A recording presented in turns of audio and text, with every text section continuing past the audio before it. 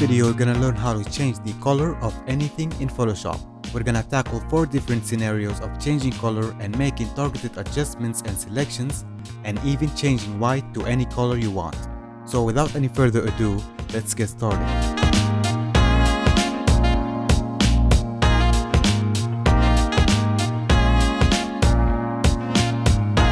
Hey guys, and welcome to another Photoshop tutorial. My name is Rabia from retouchstudio.com, and we're gonna start with the simple and easy way to change color and progress as our images gets more difficult. So in this first example, we're gonna change the color of the shirt, and to do that we need to make a selection around the shirt first. So we can use the quick selection tool, and you just wanna click and drag around the areas that you wanna select. And in this case, it's easy to make the selection because there is the contrast between the subject and the background. We don't have to worry about the hair for now because we're going to be using select and mask for that. And in this area, we need to exclude this part, and you can do that by holding Alt or Option, and you will see the plus icon becomes a minus, and now you can click and drag on the area that you want to exclude from the selection.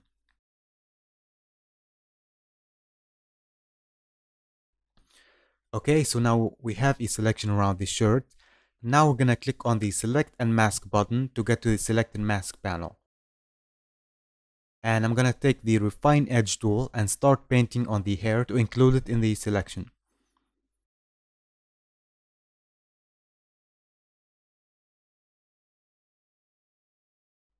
Now we need to export it into a selection. So right here in the output options, I'm gonna choose selection and click OK. And now with the selection active, I can create a hue saturation adjustment layer, and by doing so, the selection will be automatically added to the layer mask. And if you hold Alt or Option, you'll be able to see the selection. And while we are in this view, I'm gonna take the brush tool and change the foreground to black and remove this area.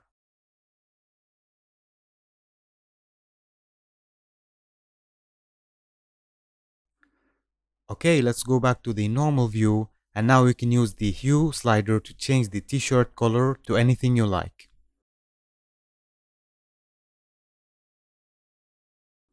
You also have the saturation and the lightness sliders, and you can use them to fine-tune the color and get it exactly how you want it to be. And I'm just gonna change the color to violet.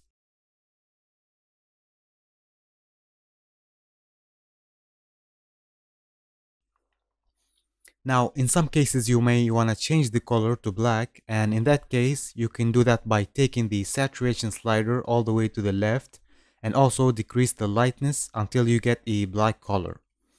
But you don't want to go too far because you're going to lose the highlights that define the shirt. But also this color still doesn't look realistic, so we're going to have to create another adjustment layer to bring back the highlights. So I'm going to create a levels adjustment layer. Then I'll create a clipping mask by holding Alt or Option and clicking between the two layers. This means that this adjustment layer will only be visible where the hue saturation layer is. And now we're gonna need to darken the shadows and the midtones and increase the highlights to bring back the contrast.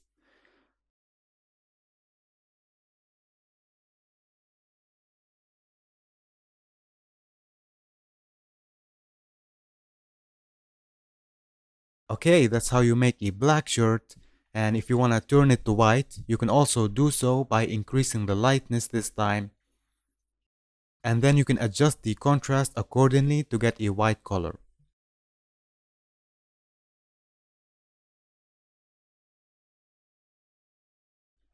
Now obviously this selection needs more refining.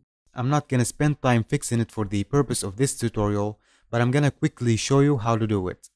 So there are many ways to remove this edge. You can use the brush tool and paint with a soft brush at the edges, but in this case, this method is going to take some time. What you can also do is load the selection again by holding Alt or Option and clicking on the thumbnail of the layer mask. Then go to Select, Modify, and Expand.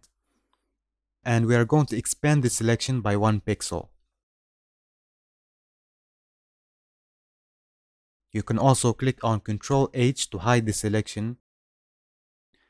Then take the brush tool, and with the white foreground selected, we can start revealing that 1 pixel edge to remove that fringe.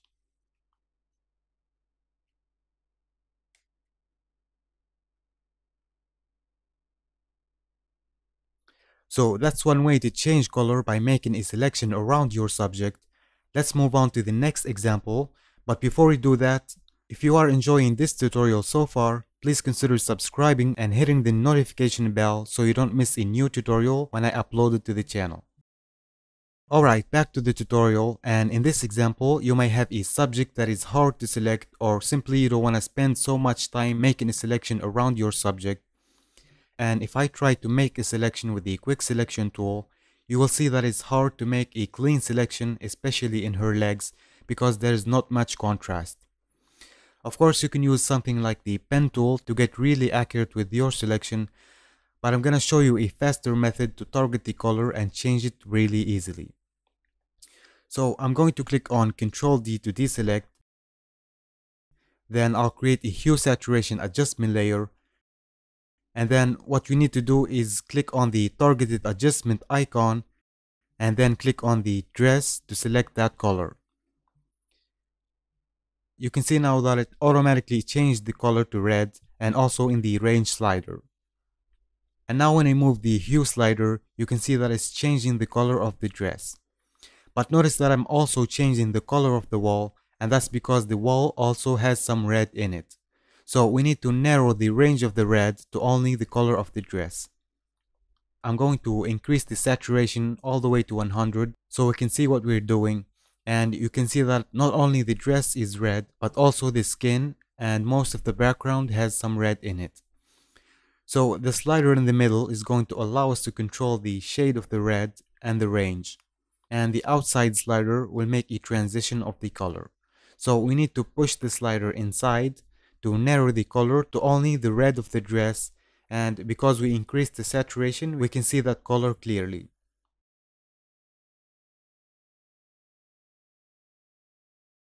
You can also increase the size of the panel so you have more room to work with. And I'm just gonna push the slider inside until we have only the dress selected.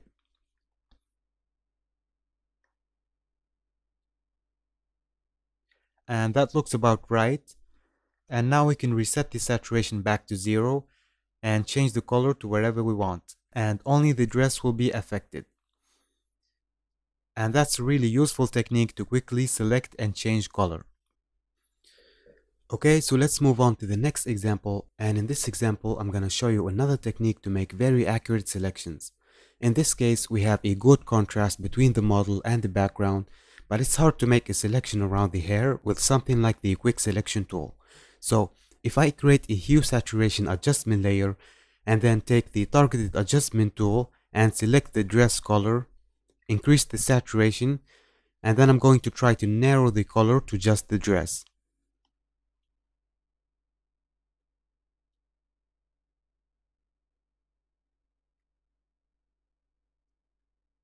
We still have the hair affected, but if I go more than that, you can see that the dress is starting to get deselected.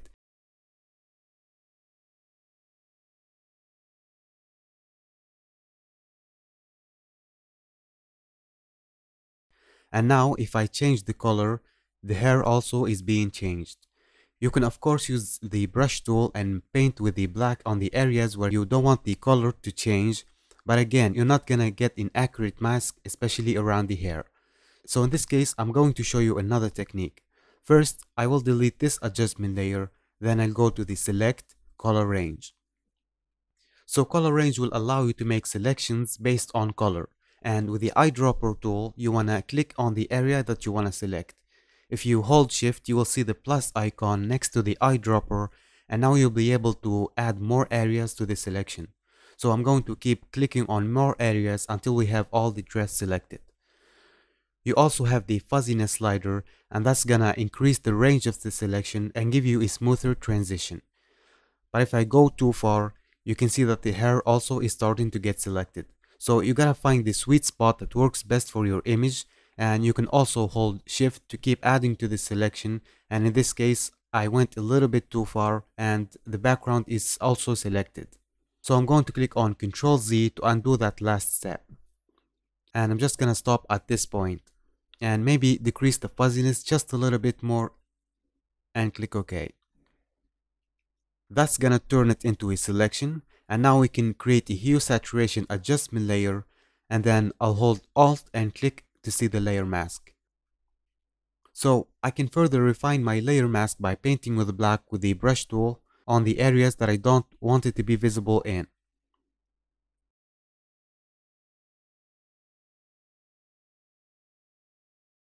And you can also change the blending mode of the brush to overlay.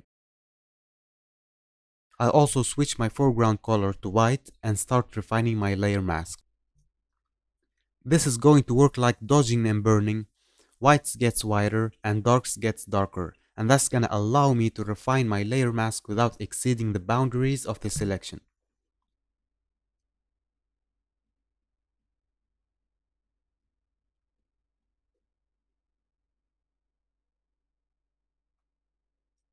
There will be some areas that won't be removed with the overlay blending mode because they are pure black, and in that case, we can bring back the blending mode to normal and simply paint with the white brush to remove it.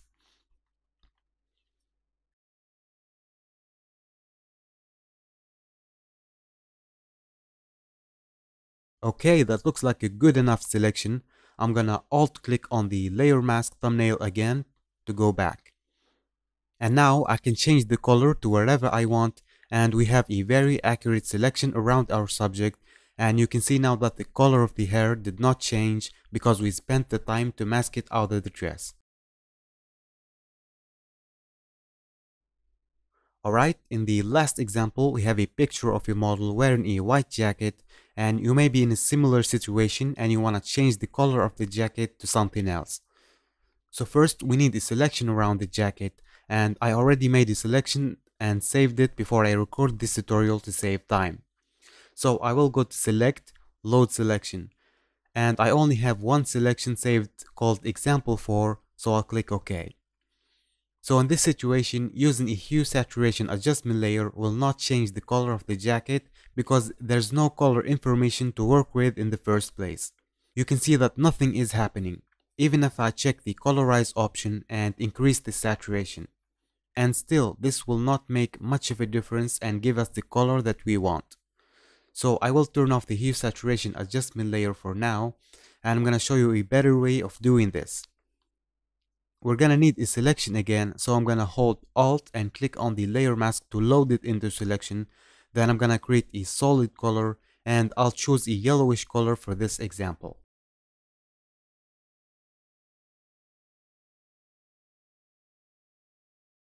And what we need to do is change the blending mode to multiply. And you can see now that the color is applied to the jacket because the multiply blending mode will preserve the shadows, but we still need to bring back the highlights to get it to look realistic. And we're gonna need another adjustment layer for that, and this time I will choose a curves adjustment layer, and you'll know why in a bit. First, we need this adjustment layer to only affect the jacket, so I'll hold Alt or Option and click and drag the solid color mask to the new adjustment layer, and that will replace the mask. This layer is going to be for the highlights, so I will increase the highlights all the way up. Now obviously we don't want this to be visible everywhere, so we're gonna use the blend if to hide it in the shadows. And you can access the blend if by double clicking on the layer, and here at the bottom you have the options to hide the effect on this layer or on the underlying layer. And we're gonna tell Photoshop to hide this layer from the shadows of the underlying layer by dragging the shadow slider to the right. And as you can see, it's starting to fade away from the shadows, but this is looking very harsh, so hold Alt or Option and click on the slider, and now you'll be able to make a transition and make the effect softer. That looks about right. I'm gonna click OK, and you can see the difference this layer makes when I turn it on and off. It looks much more realistic. Okay, now we need another layer for the shadows, and I will simply duplicate the curves adjustment layer by clicking on Ctrl J. But instead this time, we're gonna increase the shadows.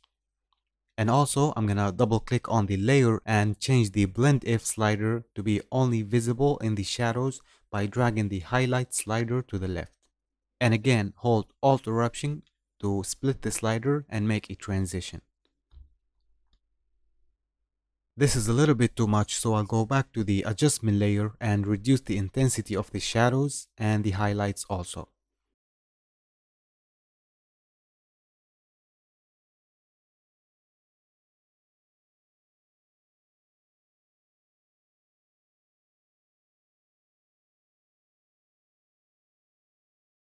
And now if you want to change the color to something else, you can double click on the solid color and in the color picker change the color to your liking, and I'm gonna change the color to red this time. And of course, if you choose a darker or lighter color, you're gonna need to go back and fine tune your shadows and highlights layers.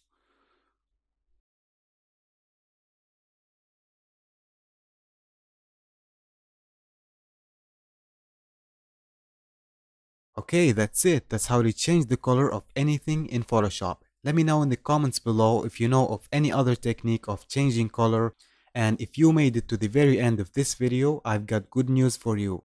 I recently launched a Photoshop compositing course that will teach you how to composite and match any subject with any background in Photoshop. You will learn some solid techniques of matching perspective, luminosity, and color very effectively. And if you like the techniques in this video, then you're gonna love the course. And right now it's discounted. You can get it for a fraction of the normal price by following the link in the description. And not only that, I just opened a new Patreon page, and if you consider helping to support this channel and keep these tutorials free for you and become a patron, I will give you access to all my courses on my membership website, where you will learn many valuable techniques about Photoshop compositing and retouching. Again, all the links and the source images will be in the description below. I hope you enjoyed this video. Thank you guys so much for watching, and I'll see you in my next tutorial.